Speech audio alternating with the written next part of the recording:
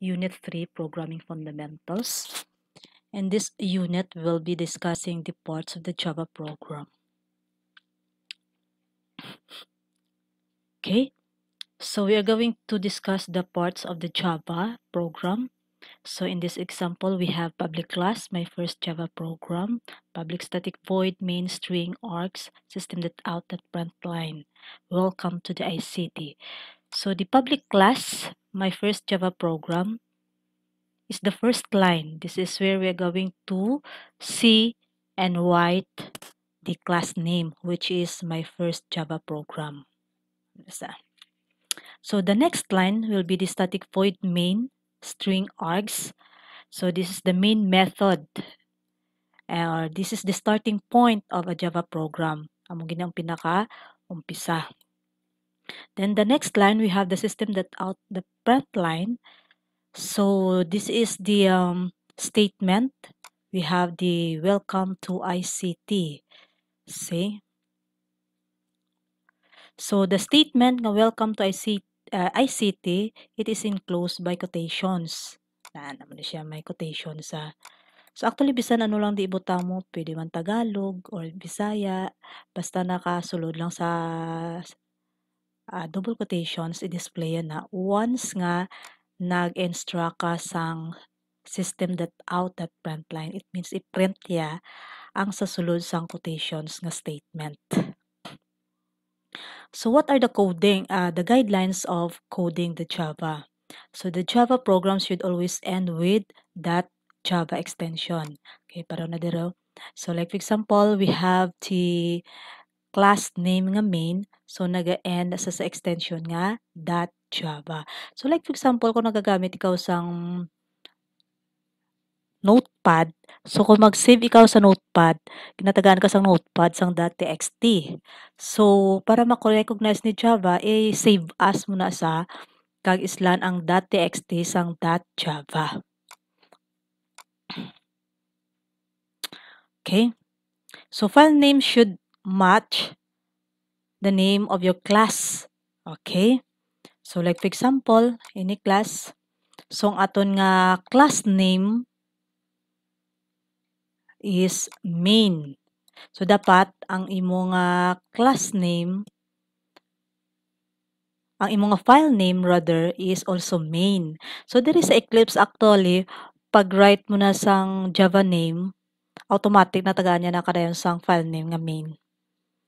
The same nga name. Amo ni sa Eclipse. So hindi mo na kinahanglan i-specify ang imo nga file name.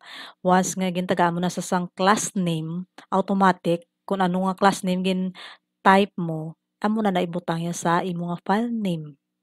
Okay, unlike sa notepad nga kinanglan mo gid nga i-match nga kung mag-obra ka sang class name, pag save as mo, kung ano tong class name mo, amo man pag save as mo sang file name, so dapat i-type mo gid ang file name. So diri sang Eclipse siya, pag sulat mo sang class name, automatic taga niya ka sang file name, the same sang imo nga class name.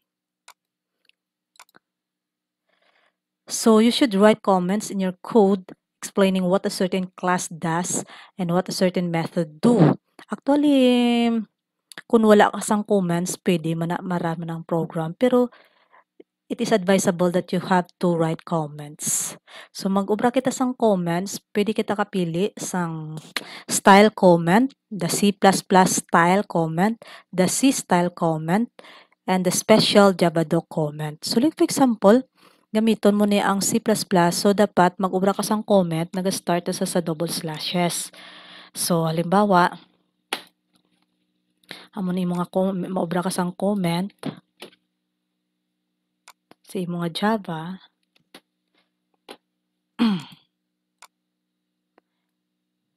Butang mo ni sa may program ka diri, tapos diri ka maobra comment sa dalom.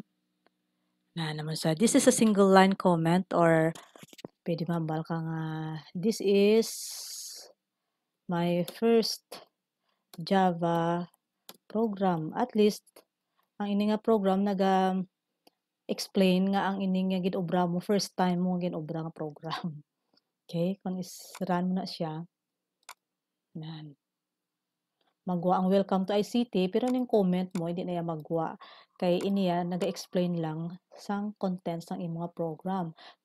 So, kung sino nagabasa sang imong program, hindi mo na kinanglan nga ikaw personal nga ma-explain, pero ang imong program mismo, naga-explain na sang imong program. Okay? So, kung hindi mo pagbutangan ni sang, ano nga lang niya sini, sang C style or C++ style, nga character, pero ni kuha mo ng C++ style. So, pag gusto mo na nga i-run, hindi na sa mag-run kaya kita mo nagapula na sa it means hindi acceptable. So, dapat butangan mo sang C++ style comment nga character. Yan naman siya. That's it. Kung gusto mo man gamiton ining C style, so start sa /* asterisk kag nag-end sa asterisk // yan. Amon mo na siya nan. So kung gusto mo maning isa, gamiton ang javadoc, naga-end or I mean start sa /, double asterisk kag nag-end sa asterisk /. Nan.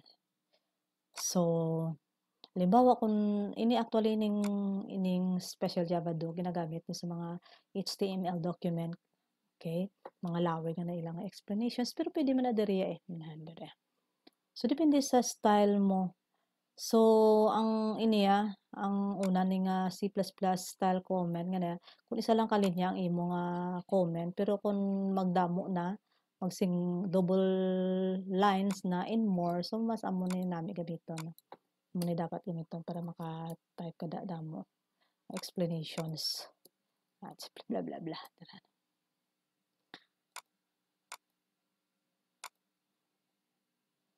So, Java statements and blocks, anong diferensya nila sa atong example? So, amo ni kang gina ang system.out.println, ginatawag ini nga statement. Suppose nag-end sa semicolon. Tapos, ang ginatawag naman nga block, ang ini nga statement nakasulod sa open kag close brace. So, amo ni tawag nga block of statements. Okay? Block of statements. Pero kung isa lang ginatawag nga statement, so, kung damo na block of statements. Okay. Or kung ang isa lang single block statement, so, basta ang block naga-start sa brace, open brace, kag naga-end sa close brace. So, sa sulod yung tinatawag nga block of statements or single block of statement, something like that.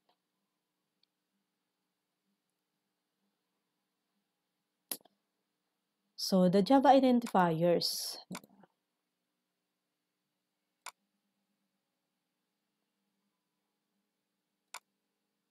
Okay, the Java identifiers.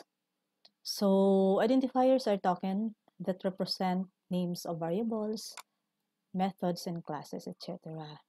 So, identifiers must begin with a letter. Okay? So, dapat sa letter, letters may be lowercase or uppercase. So, subsequent characters may use number 0 to 9. So, amo ni ang identifiers na pwede ito magamit.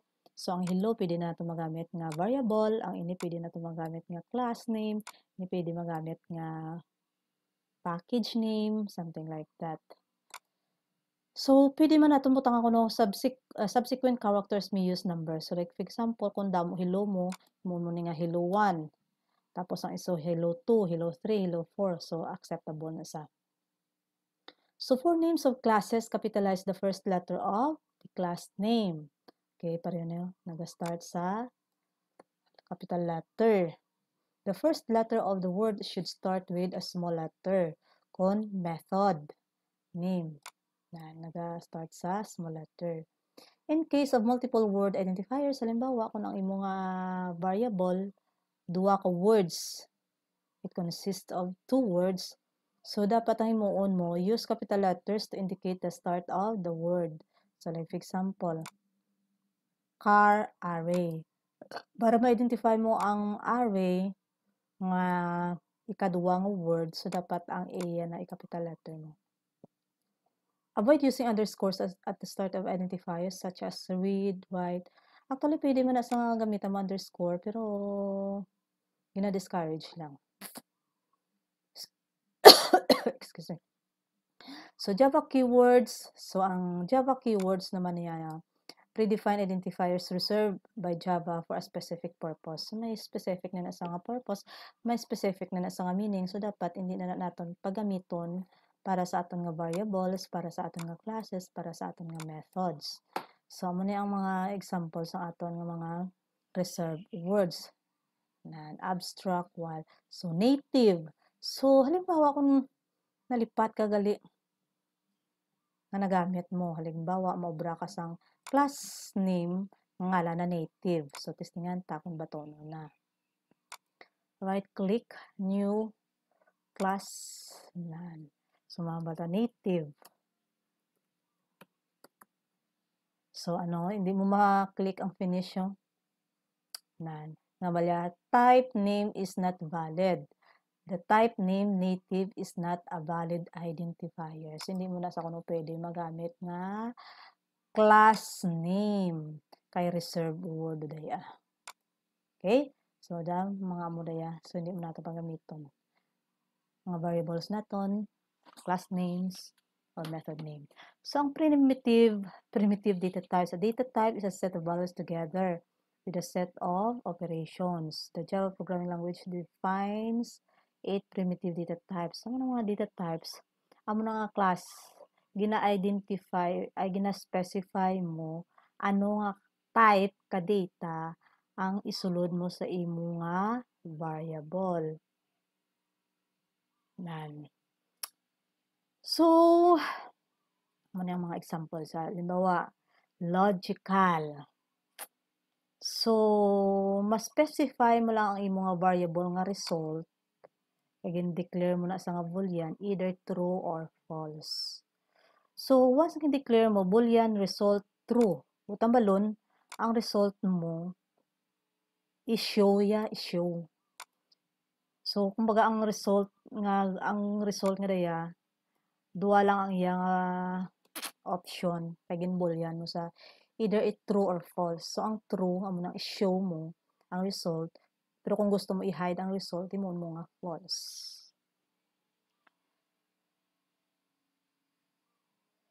So, ang textual naman, a character data type char represents a single Unicode character. It must have its literal enclosed in single quotes. Kuan lang single Unicode. Okay? Di pwede double. So, buta ba doon, ang variable mo nga letter, ang value ya, isa lang yun ka letter. So, kung ibutang mo A, gusto mo ipasulod sa variable mo nga letter is A, so ang A nga na-enclose mo sa single quotation. Okay? They represent special characters like single quotes or double quotes use ka. So, may araman nga special character. Okay, gusto mo matab. So, backslash T. To represent special characters, ano siya? Single quotes, double quotes. So, okay, escape character, escape. To represent special character like single quotes or double quotes, use escape character. Okay, ano na siya? Mag-escape ka. Although string is not primitive data types, it is a class. We will just introduce string. So, ang integral naman niya, amo na yung mga data types nga numbers. Okay? So, ang integral data types use 3 forms, decimal, octal, hexadecimal. So, ang integral nga int, when define its long value of appendix the letter of L. Okay, sa integer, may ara kita nga byte, short, int, long. Okay? Kung medyo gamay lang ang digits na gusto mo, magamit kayo sang byte. 8 digits. Kung 16 bits sa mo ng short, int, 32 long. So, halimbawa kung ang number of digits mo, ano man, 64. Puto balon laba-laba na nga digits of numbers sa may power na sa nga 63. Okay, labig-labig na nga digits. So, ano na siya. Basta akong gamiton yung nga laba-laba nga number long, akong gamay lang, bytes short, basta sa England. Ang floating naman, amo naman ang data type nga may decimal. Okay, so muna siya ang float or double. Kamo na may 3.14, 6 point something, 3.7, wala may basta may decimal. Okay.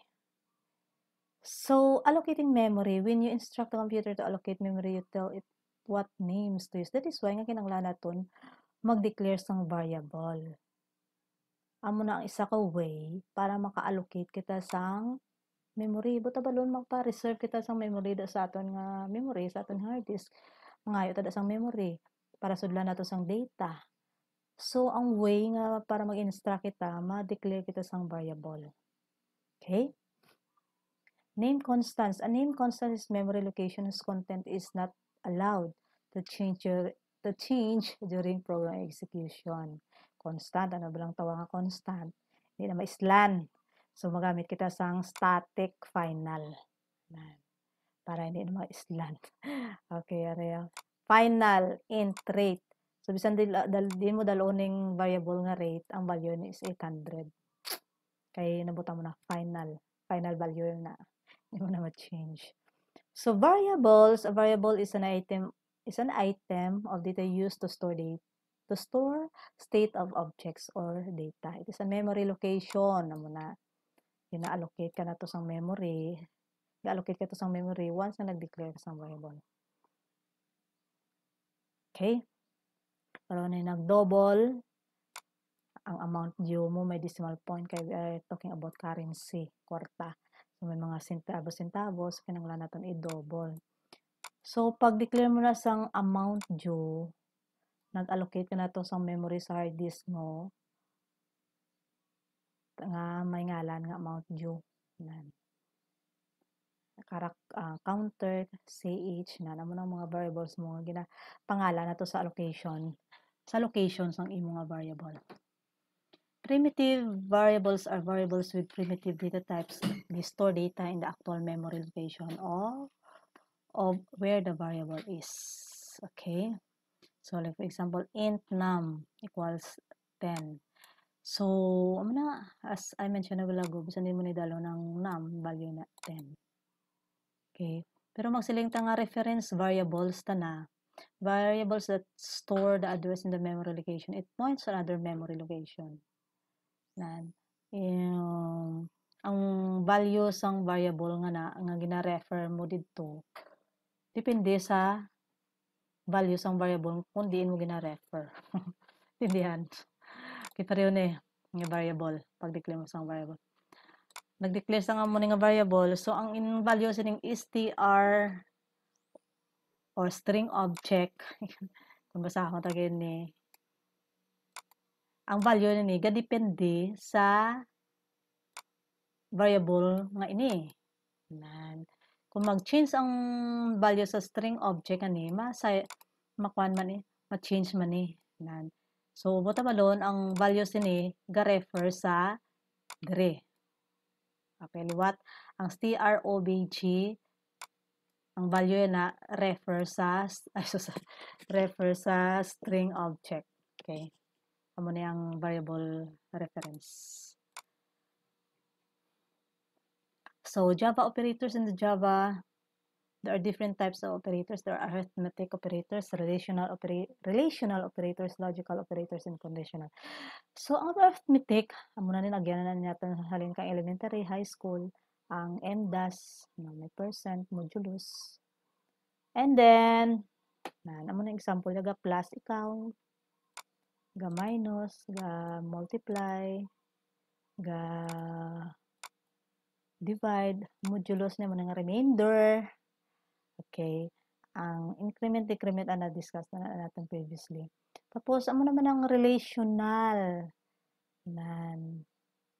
Relational operators compared to Two values and determine the relationship. Ano yung tawag nga relational kay i-determine mo ang relationship between two values. The outputs valuable are Boolean values true or false. Okay.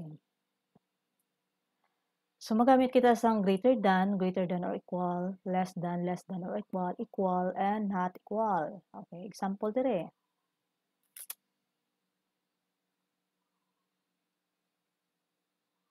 Okay. Variable values. So values ang A is A, which is 3, B is 5, and C is 5. So, greater than. So, A is greater than B is equal to A is greater than B.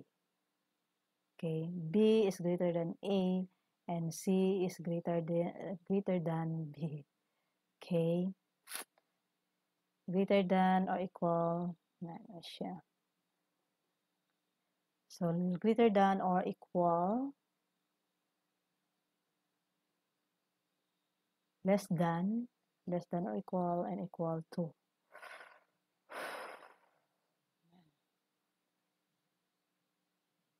I-display ang A, which is 3, is B is 5. So, is it true ang A is greater than B? Ang values ng A is 3 and value of B is 5, which is false. Therefore, ang i-display is false. Okay, tapos na yan.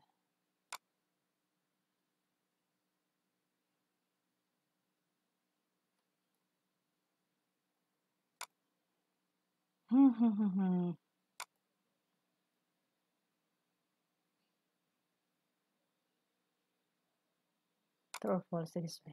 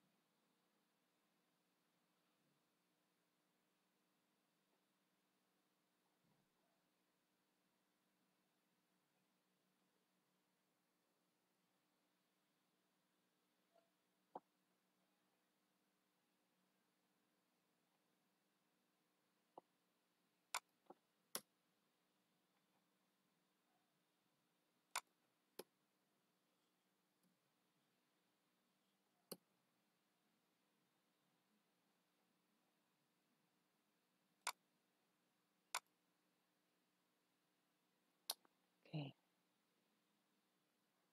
So, false. Amo nang iyang answer, false. Ta.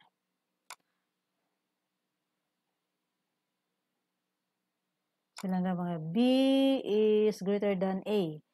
B is 5 and 3 and A is 3. So B is greater than A, which is true. True with man o true with man. Amo na i-display ya. Tapos C is greater than B. Hindi. False man Japon. Okay, false na naman na siya.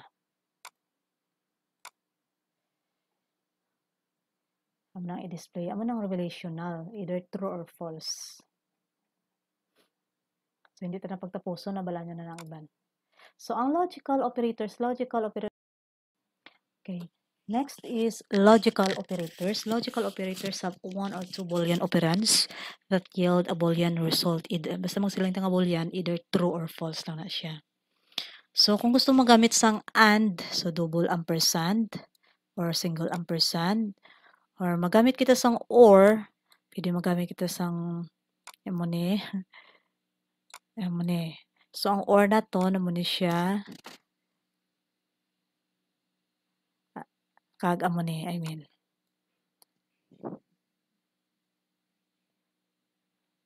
ang OR, Boolean logical exclusive OR, naman ni siya. Tapos, ang logical NOT is exclamation mark. So, truth table for logical and Boolean logical and. So, kung ang operator na ton combination sang true kag true, so ang result true. Kung true kag false, false. False kag true, false. False kag false is false. Okay. So, muna ang atong example. The basic difference between, and. So, amo ni siya. So, ang value sang A is 0 and B is 10. So, Boolean test, false. So, i-test naton ang values ang A is 0 and 10. I-relate nato sila nga duwa. So, A which is 0 is greater than 10, which is false. So, ang B is 10 increment by 1, which is 11, greater than 9, rather. So, that is true. So, combination sang false kag true. So, ang value sang test mo is false. Okay?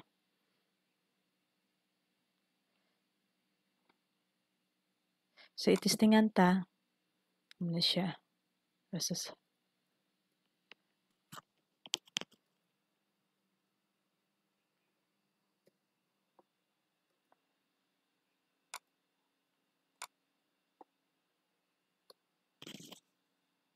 Okay.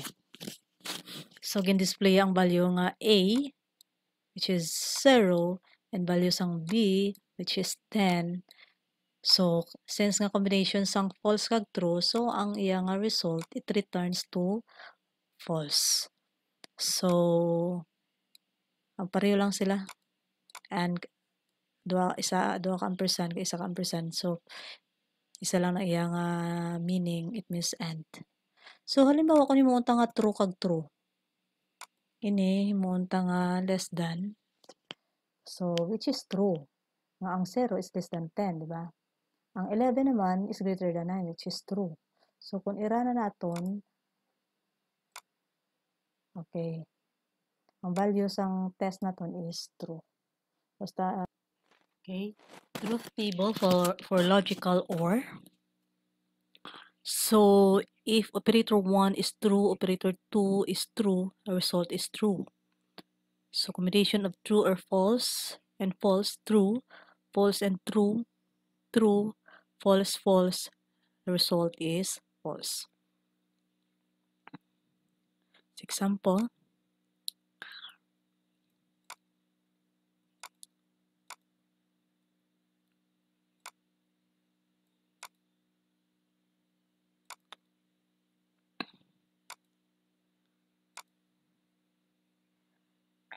Okay, the value of A, display 0, the value of B is 10, and the value of test is true because operator 1, A is less than 10, which is true, and 11, 10th increment by 1, which is 11, greater than 9, which is also true. Therefore, the value of test is true. Okay? Pareho lang din sila sa dalaman.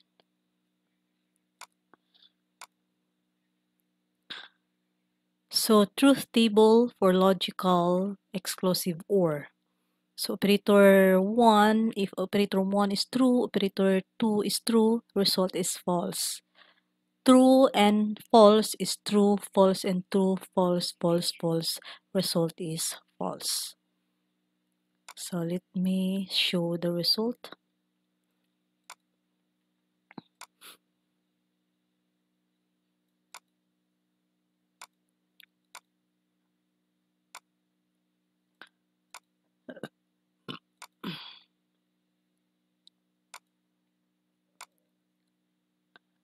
Okay, false. So, operator 1 is value of Boolean or Boolean 1 is true and boolean 2 is also true. So true and true, the result is false. And boolean 1 is false and boolean 2 is true, the result is true. So the boolean 1 is false and boolean 2 is false, the result is false. And boolean 1 is true and boolean 2 is false, the result is true. Ano siya? Okay, truth table for logical NOT. So operator 1 is true, result is false, and false is true. Okay, so in here, the boolean 1 is true and boolean 2 is false. So display ang not boolean 1. So kung not boolean 1, it means the boolean 1 is true, so i-display ang false. Okay? Not boolean 2, which is false, ano ba yan? Kung true, okay, kung true, i-display ang false. So, ang values ang boolean 1 is true, so i-display ang false. So, ang operator 1, boolean 2 is false, display ang true. Baliskad. Okay, let's see.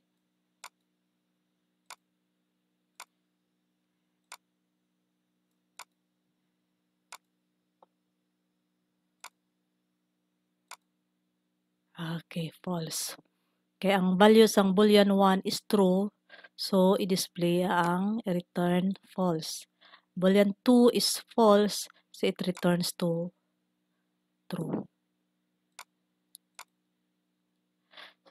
So conditional operator, the conditional operator is a ternary operator. This means that it takes three arguments that together form a conditional expression. The structure of an expression using conditional operator is operator.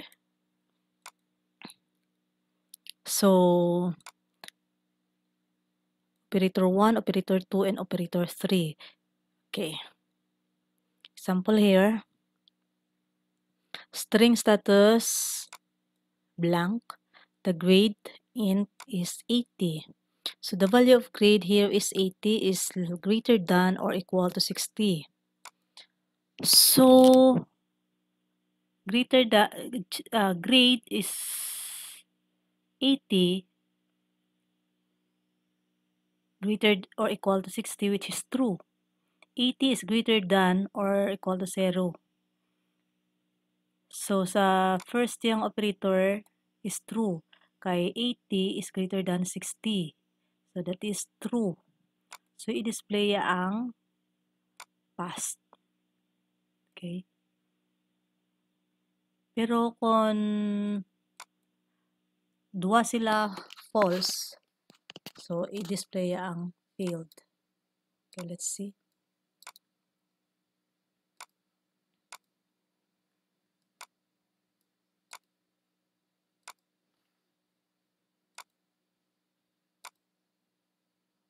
Okay, past.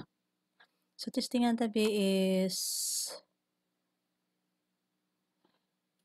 less than. So grade is less than or equal to 60. So ang less than 80 is not less than 60, di ba? And 80 is not equal to 60, so duha ka false. So therefore, ang is display is ang ini nga ang ini ang field. Okay? Pero kung combination sang true kag false, ang first ang i-display. First operator. Okay? So liwat kung ang first nga condition is true, so ang operator 2 amo nang i-display. Okay? Bisan nag-false sa ikaduhang condition kay ang 80 is not equal to 60. Pero nag-true sa 80 is greater than 60, which is true. So, ang second operator amo na i-display. Pero, kung duwa gyud sila ang false, like for example, in less than tani, grade is less than or equal to 60, which is 80 is not less than, that is false. And 80 is not equal to 60, false man. So, duha ka false ay combine natin nga condition. So, ang operator 3, amo na i-display field. So, operator precedence. So, ano ang unahon nga i-evaluate? May first priority, second priority, third, fourth, fifth, hasta sa 12. So, unahon ang array index, method call, member access, prefix, unary plus, boolean, multiplication, division, remainder, addition, string. Okay. So, example, kung may complicated ka nga expression, 20 is a percent modulus. Tama. Modulus, it means remainder. Times 20 modulus 2 times 3 plus 6 divided by 2 plus 155 minus 11. So, kung gusto mo unahon ini ka-evaluate or ka-compute, i-enclose mo sa parenthesis. Kaya unahon ang parenthesis ka, i-evaluate, i-prioritize. Kung gusto mong results ni i-multiply sa 3, so dapat i-enclose mo na sila nga duha sa parenthesis man. Kag ang results sining tatlo, i-plus mo sa 6 divided by 2. So, dapat enclose mo man ang 6 divided by 2 para unahon ni sa ka-evaluate instead sang 155 minus 11. So, amo na unahon. Okay? Tapos, i-follow lang ang 155 minus 11. Amo na ang operator precedence. As in, O ang unahon ka-evaluate.